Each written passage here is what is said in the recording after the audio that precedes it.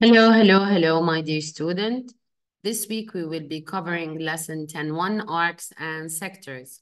The essential question for this lesson is how arcs, length, and sector area related to circumference and area of the circle. The new vocabulary that we will learn this week: arc length, central angle, intercepted arc, major arc, minor arc, radian, sector of a circle, and segment of a circle.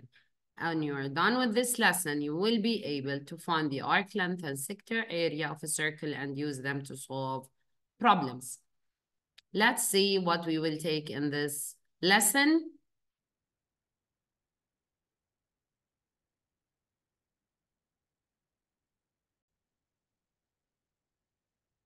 In example 1, we will relate central angles and arc measures.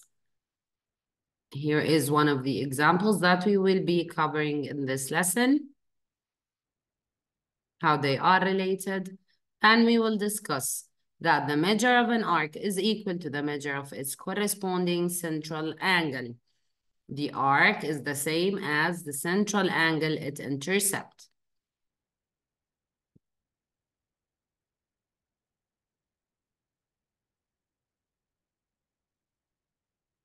Then we will relate arc length to circumference. What's the circumference of the circle is what?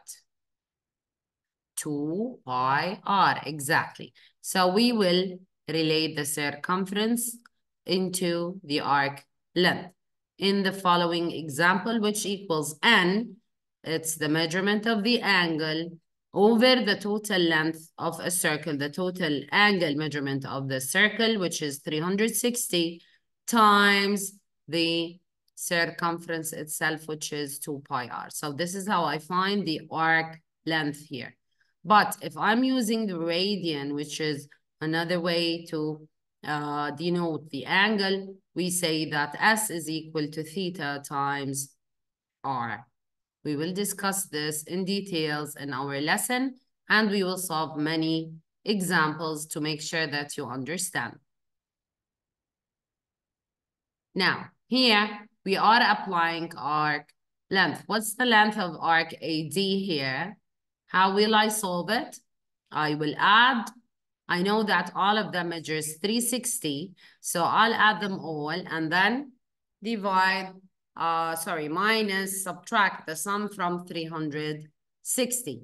Now, he's talking about the length of the arc, so I need to use one of the formulas before. I'm given here what the R, so N, which is the angle that I found, 140 divided by 360 times 2 pi R, which is 4.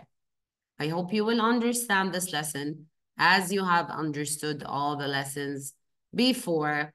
Here, another example will be solved in terms of radian to make sure that you know how to implement the arc length in both methods, in radian and degree. In example 4, we'll be talking about the sector of a circle. The sector is part of the area of the circle. So I know that the area of the circle is pi r square. What if I need to find this part only, which intercept an arc length or an arc measure 78? To find the sector of the area, the same procedure. I'll do the angle divided by 360, and then I'll multiply it by pi r square because I'm using part of a circle, as you can see here, pi r square. So the sector of the area of the sector is the angle measure over 360 times pi r square. And like that, this is our lesson that we will be covering and practicing in our lesson. Let's see here, a segment of a circle. A segment of a circle is the part of a circle bounded by an arc and the segment joining its endpoints. What is the area of the shaded region?